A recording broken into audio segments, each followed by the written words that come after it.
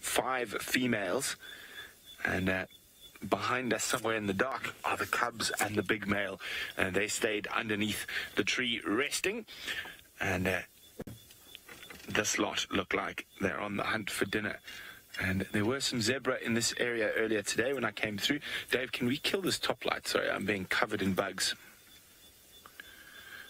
At least I'm not Tristan and I don't cry about it. Hey, Trist. Okay. Thank you. Let's keep up with them now. Now, occasionally you'll see the flash of my spotlight. I'm just making sure to see if there's anything up ahead of them. But other than that, we're going to be in the dark tonight with hunting lions. So scary. Not really. Very exciting. Remember, this is 100% live from Kenya. We are following the gorgeous sausage pride out on the hunt.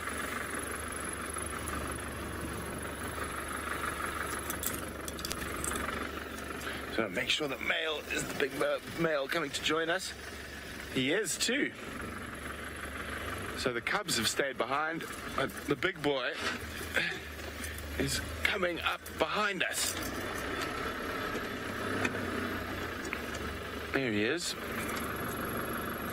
Right in the distance there. Just out of your light, I'll put mine on.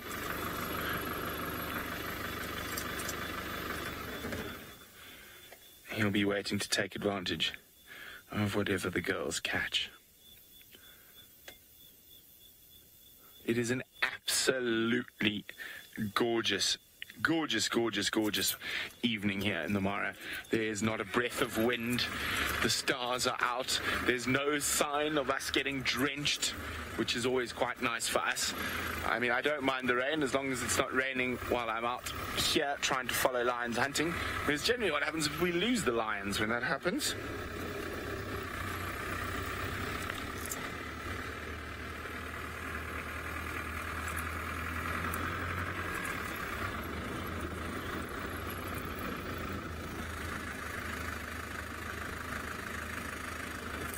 Wild would like to know, or says the Mara is obviously much greener than Djuma at the moment, but they thought Kenya was having a drought. The drought's actually been broken, but put it this way, the Mara will always, at all times of the year, be greener than Djuma. During wet season, dry season, it will be greener than Djuma. It is just a much higher rainfall area. You would actually describe the Greater Kruger as arid, where there is, the Mara is quite wet. Hello, big girl. So, not starving, but definitely could do with a meal. Looks like she's a bit stiff in the back hips there. That's quite often with lions when they start getting moving first in the evening. Their little injuries and niggles take a while for them to sort of stretch out.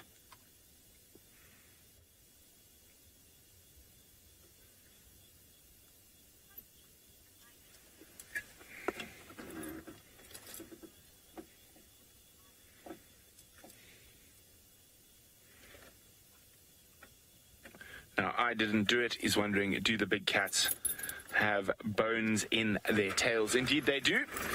They do have small extensions of the vertebra going into their tails. So they do indeed have bones in their tails. Oh, there we go. Dave, let's have a look. Can you see what that is in my spotlight? Just have a look if you can make out what that is in the distance. Buffalo or wildies? Buffalo. Buffalo. Now, there are 7 lions that are big enough to jump on buffalo here, plus the big male coming up the rear. So are we about to see our first Masai Mara live buffalo hunt? This is so exciting.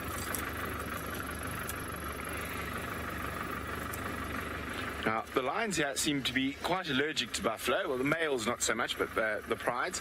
But the fact that the wildebeest haven't been around for a while, and from what I'm seeing at the moment, there's not many zebra about. They seem to be closer to the river. Who knows? Maybe the sausages are going to try their luck at some buffalo. I mean, it's a big enough pride. Now, lions hunting buffalo is always extremely exciting.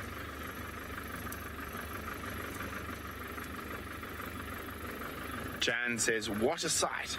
All the lions walking like that. I just want to see if they've noticed the buffalo yet. It looks like one female has. Oh, look, big male is still coming up directly behind us. Now, there are two young males here. That's always a good sign for buffalo hunting as well. They tend to be slightly more adventurous than the ladies. Now, they might try target a calf out of the herd. Okay, it looks like we are getting some acknowledgement of the herd ahead. Sorry, Dave. It was a bit of a harsh stop.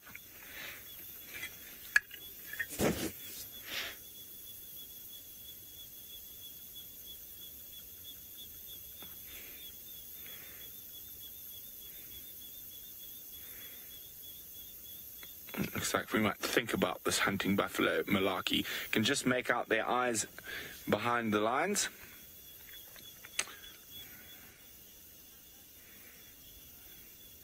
Oh, quickly across to Tristan, who's got Tumba on the stalk for a primate.